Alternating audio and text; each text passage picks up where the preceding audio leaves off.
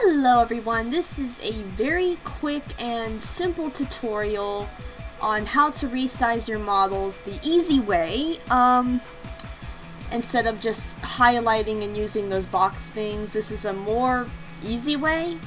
I used Elvira Moa's adult Aya as an example because this is her original Aya and this is the one that I resized. As you can see, her original Aya is really short. Actually, it's the same size as Janomu's Aya. Well, almost the same size. It's close to the same size, maybe like an inch or so taller.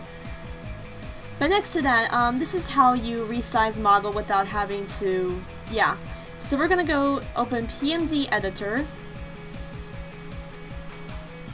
PMX editor works the same, I guess. I don't know. We're going to open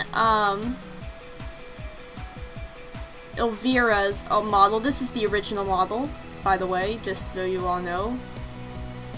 This is short. Yes.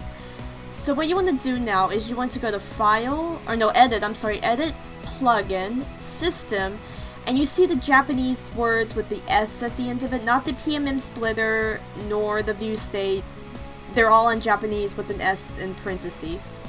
Just click that, and we're going to make them bigger. You could just 1 point something or another. Not gonna do that much. I'm gonna do 1.1. That's what I used for the adult Aya. As you can see, she grew just a little bit. If you want to shrink her, however, Edit, Plugin, System, the Japanese thing, 0.8. That would shrink her. This is what I used for Kid Aya too, just to let you all know, but I'm not,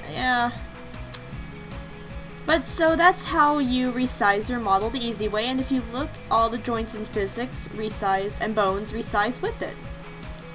So, I hope this tutorial helped, aided you with how to resize the model the easy way, and I will talk to you baby children soon. Bye!